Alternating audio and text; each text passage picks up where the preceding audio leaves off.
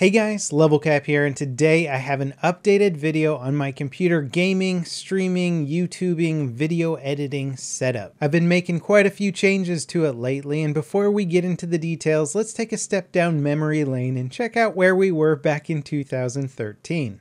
It almost hurts me to look at this, but I had my gaming computer, my editing computer, and my wife's computer all in the same office. I literally had to turn over to my wife sometimes when she was writing a report and be like, "Hey honey, can you type quieter? I'm doing a voiceover right now." And thankfully you guys enjoyed my YouTube channel and it started to make some money, and we were able to afford to move out of that place into some bigger digs. Thank you guys so much for that. And this was my new office in 2014. I had a whole office to myself, which was pretty exciting for me. Not only did I not have to worry about timing my voiceovers around my wife's report schedule, but I also was able to put some sound foam up in here. I got a cool uplift desk that allowed me to sit and stand with electronic controls. Origin gave me a brand new updated PC. Everything started to look cool. I got some nice desktop speakers. I had a bigger desk area to work with. But as somebody who's always looking at ways to improve not only their gameplay but their computer setup, I'm always making adjustments and tweaks, and this latest upgrade, we'll call it the Truss upgrade, has seen a pretty big overhaul. Now what is a truss? Well, it's that sort of black scaffolding stuff that goes around the top of my desk, and this allows me to mount lights, speakers, and other gear to it without taking up valuable desktop space. The ones I used here are made by Odyssey Innovative Designs, and what's cool about them is you can build it in any shape or form that you need. So you just think about the layout you need, the setup that you want to build, and then you order the parts. Now once I got my U-shaped design set up, the next phase was mounting the gear. I definitely wanted to remount my M Audio speakers, but off the desk. So what I did is I actually went to Home Depot. I bought some oak, I cut it up, I put some hose clamps on the truss system itself and some pipe clamps onto the oak, and then bolted it on there, and was able to then essentially create a wall system that I could then drill a speaker mount into. I've used these speaker mounts in my living room before. They work awesomely and give you sort of a full range of motion.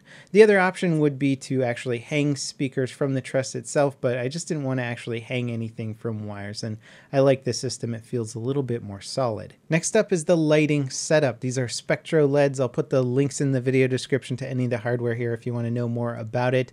These ones come with a nice little piece of diffuser plastic, which you can pop on or off depending on how soft you want your light. And right now I have them on their lowest possible setting. They can be cranked up quite a bit with the intensity value, and it's LED, so it generates very, very little heat, which is important to anyone if you're going to be gaming for a long time. And then to affix the light on there, I used a double ball joint and a super clamp. I think these are both Impact brands.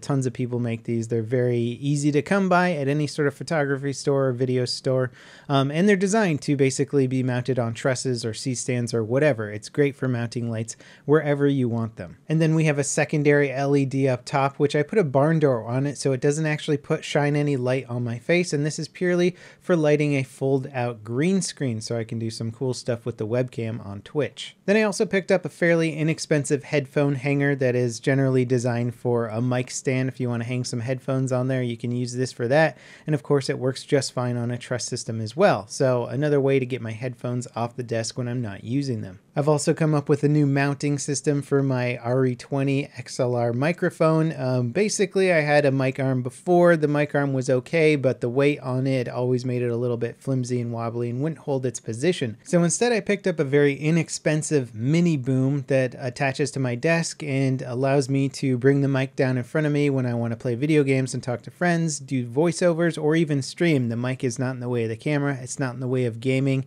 It's just a great setup, and when I don't want to use it, I can just put it back up. I'm also planning on adding a custom-made pop filter to the RE20 just so I can get rid of some of the S's and pops. And then driving the whole system is my RME Babyface Pro. This is a product I heard about from Total Biscuit actually, watching one of his setup videos. He highly recommended the earlier version from this, and then they came out with the new Babyface Pro, and I'm like, you know what, I'm gonna drop some serious cash and get this thing, and it's been amazing. It's got a digital mixer interface, allowing me to do all the things that a big mixer box could do, but just on my computer screen instead. It's got every kind of input I could want.